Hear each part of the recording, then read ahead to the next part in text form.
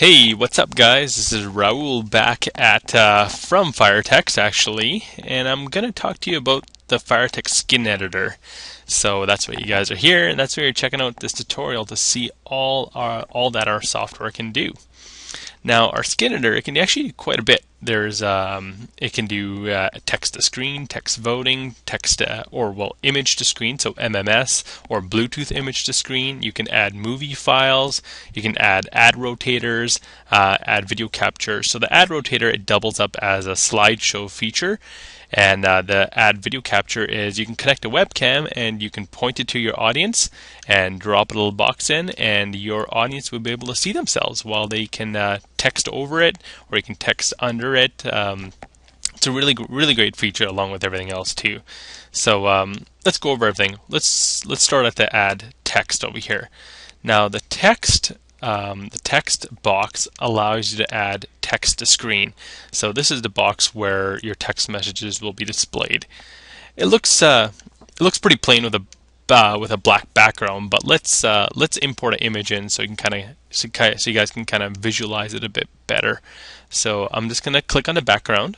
So click on the black part, then select background image, and let's pick an image. Now I do have a bunch here from some of our really cool customers, and here's a nice one. So let's pick that one. That's nice and colorful.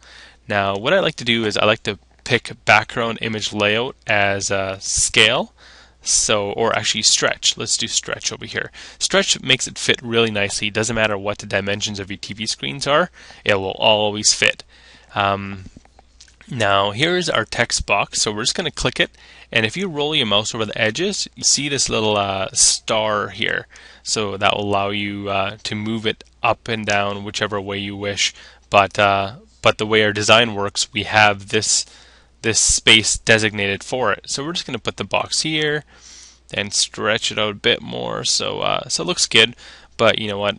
It's not transparent because we're not picking up the background color. So let's punch out this white box and make it transparent. So we're just going to go over to the panel to your left, and you'll see these panels. The panel changes every time you click on different parts of the screen, because each part of the screen has different controls. So let's click on the display text control and punch out the background to be transparent. So now we got the background color there. So let's pick some. Actually, let's take a look at the preview and see what it looks like. Yeah, it looks not bad, but we can make it a lot better. So let's turn off preview and change the font color to white, because that's going to give you a lot more contrast. And let's make the NIC font color, so that's where the number of the person or serial number of the person is displayed, to like a brighter, like a gold. That looks nice. And let's increase the font size just a little bit more. There we go. Now let's check it out. Let's preview it.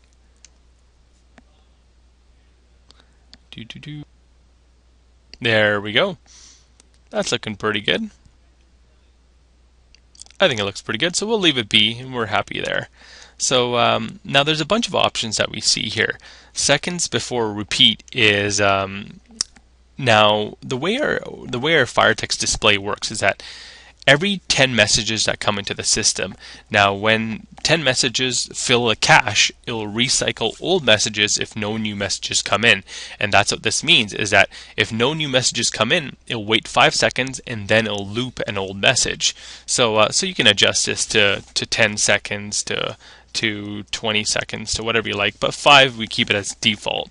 So seconds on new message. Now what will happen is when FireText receives messages with an administrator, you could be at an event of like 1,000 people or whatever amount of people, but it'll separate the messages every 2 seconds. So even if you throw 100 on the screen, it'll send 1, then it'll wait 1, 2, then it'll send another one, then it'll wait 1, 2, then it'll send another one and wait 1, 2. So basically that's what that does. That gives it a nice seamless flow rather than this throwing all the messages on the screen.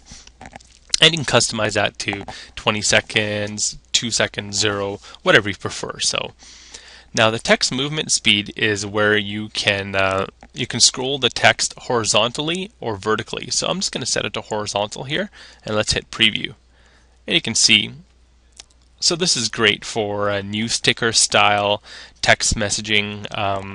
If you wanted to do like upper thirds, they usually say that at big stadiums where you don't have to take up the full screen, but you can just have a little ticker up top. So these are that's a really cool way. So let's turn the preview off, and now text movement speed. This is where you can control different speeds. So basically this feature allows you to adjust the speed of the text messages scrolling across the screen. So you can go very fast, fast, normal, slow, very slow. So again, fully customizable, the speeds. Now the message spacing this is where you can space out the messages that come onto the screen. So basically, if you think they're too tight, or if you're choosing a font that snugs the lines together, this will allow you to separate those lines coming in. So it just adds for more visual control. Now over here we have the font control. Font control is where you can pick your font. You can choose a font, any font that's installed within your system. And the cool thing is, even if it's foreign characters, so any Asian fonts, any Arabic fonts, any type of let's pick this style right here. That's pretty funky. We probably won't be able to read it, but it'll give you a really good idea how it works. So, but let's go back to like the standard nice bold Arial. You can't really go wrong with that. There we go. See, nice and clear. Now here is where you can pick the font color. Now this is where you can match your font color to your graphics, and I'm going to make this one red just to see. It doesn't look so good, so let's switch it back to a bright green. That's looking a little bit funky, but you can see the user or the nickname right here blends in too much. So I'm going to give the nickname maybe a brighter color. That works. It's not the best graphics, but it actually looks fairly decent. So our next pretext over here. So the post text is where you can add messages, like a sponsor's message to say Coca-Cola. And let's go there. See? Now after the nickname there's always Coca-Cola. Or before, let's take this out and let's put pretext Ford. There we go.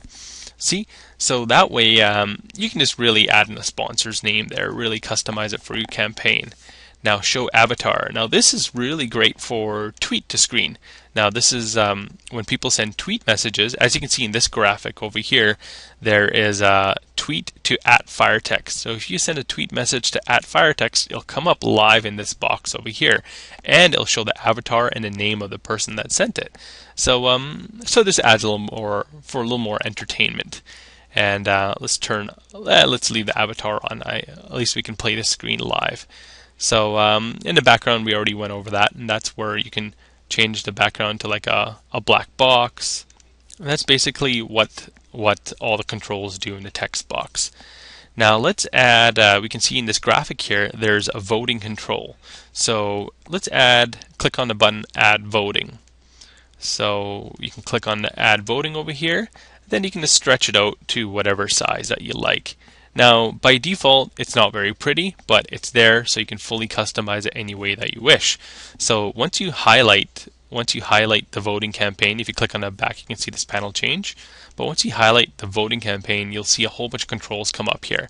Now, orientation, you can set that to vertical, and the background image, we'll leave that none. The background layout, there's so many different things that you can do, like with controls. Just play with it. You're going to learn a lot by playing with it. Let's leave the orientation vertical, so you can kind of see the messages will appear like this, where if you do horizontal, the messages will appear like that. So but for this tutorial, let's do vertical. Now let's hit preview over here and take it off preview. Now background color, let's make it transparent so we pick up the nice gradient that our designer designed. And let's change the blink factor. Let's leave all this blink times. Let's all leave all that default. That's actually it allows you to make your bar graphs blink every time a new message comes in or a new voting poll comes in. So let's go back to bar thickness. We'll come back to that, but let's pick the nice font. Let's pick a nice bigger font over here. Bold, that's good. Now let's pick option color, the font color, let's make that white. The option style, let's make it text and bars. So we want to see some bar graph. I really like bar graphs. So, so we'll let that load up there. And let's, oh, see, there we go. See, now these are the bar graphs over here.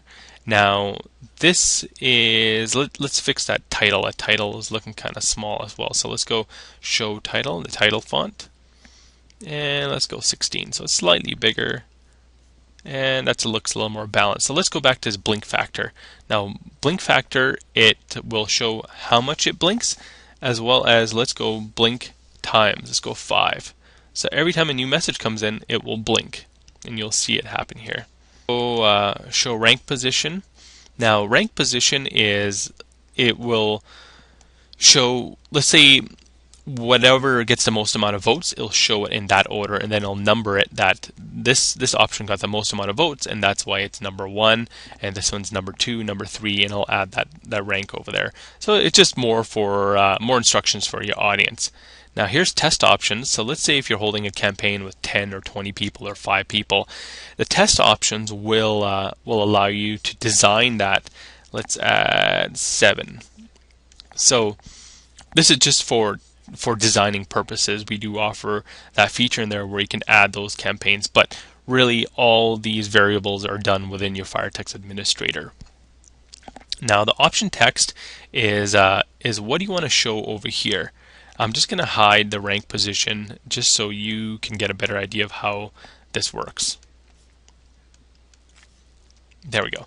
So now option style text is, do you want to show letters that people see, or do you want to show the option text? Now this is the actual keywords. When you go option text, turn off preview, turn it back on just to refresh it. Now this is the keyword people would text in order to participate in this voting campaign. Now I'll take you more into detail once you check out the voting tutorial, but basically this is just going to be a strictly design template. I'm going to take you through the features of what each of these controls do. So you can just choose option text. I always choose option text because I like the audience to see what they're going to vote for. Now the title, you can show the title. Right now we have hottest person in the house, but let's go false, and that will turn off the title. So as you can see in this graphic, we already have some graphics added to vote A or B. So the title is really already there. Now title alignment, that's all there. The font color, all for the title. So if you did want to keep the title, you have full control over the color and style over it. But I think that template's looking pretty good, and I think we're really we're pretty much ready to publish it. So let's just hit save our work. As I always say, always save your work, because it's easier to go back to a save file than having to start over. And I know how frustrating that can be. So let's go FireText System, Templates folder, and save this as, let's go Red Bull template. Perfect. And we'll save it there. Now, so we saved our work. Now let's take a look at some of this other features over here. Now add imaging. Now this is where you can add slideshows. Slideshows. These are pretty good here, where you can, let's just move this up a bit. And let's stretch this out a bit. I'm going to turn off preview so it's a little easier to stretch it out. So let's, there we go. There, perfect. Now background color, let's make it transparent as always so we can get that nice beautiful gradient, and hit preview. Now you can see the image is stretched, but basically you just need to go with the proportional dimensions of the images that you're going to be importing. So you can make this as big or as small as you want, or we can make an image there. So I'm just going to move it over, and let's move this voting back. There we go. That's looking pretty good. So let's save. Let's save our work again. Now let's go add movie. Now we can add a little movie box is where you can play AVI, MOV files, SWF files, and I think we have a nice little spot over here where we can put that in. Now we got a lot on this template, and typically you're not going to be putting all this on one template, but again, I'm just showing you the capabilities of what you can do with our software. Now let's add an Ad Rotator. So let's go Ad Rotator over here, and there we go. So let's ooh, we're a little tight for space over here. So let's turn off the banner ad or the image slideshow feature, and let's add. Here is the Ad Rotator. Now we can put advertisements here. So you can play advertisements of your sponsors, logos, whatever you wish, and it will play in this box. So, and each control, if you click on it, as mentioned, you can see a whole bunch of controls that we have here, and we can make the background transparent. So if you don't have any ads, it just won't show anything, rather than just an ugly white box. Now let's go video capture. We can add a little webcam capture over here. Now we can add this anywhere that we wish, but I think we'll just snug it in right there. That'll work really nice. So here's our really super packed everything template. Now let's hit save. Actually, let's give it a name. So click on the background and let's call it Red Bull Everything Template. And the author is Raoul. And let's go File, Save. There we go. Now let's go take a look at our FireText software. If you don't know how to start up the FireText software and the FireText display, take a look at the overview tutorial that we have on our YouTube channel. So that will that'll give you a good idea how everything works. Let's go Templates, and there's our Red Bull Everything template. Hit Set as Active, and we have everything here, and you can see the parts where I didn't turn it transparent, what it looks like, and it doesn't look very good. So let's hit, there we go. Now let's send a few messages to the screen so we can see what it looks like. There we go, hit send to screen. Actually, let's go here. Let's send this one. I don't really like the other message. There we go. That's looking pretty good, and you can see this voting campaign, and but you can see like the contrast between the voting text and the voting bars isn't quite right. So we can adjust that in FireText. If you click on voting, then go edit your current campaign, and select each variable. And I'll take you through this part if you check out our voting tutorial. I'll have a lot more information in there. Right now I'm just going to zip through it really quick because this is just a graphical, just on how to create a cool template, a really advanced template. So let's hit save, and we'll see it update here.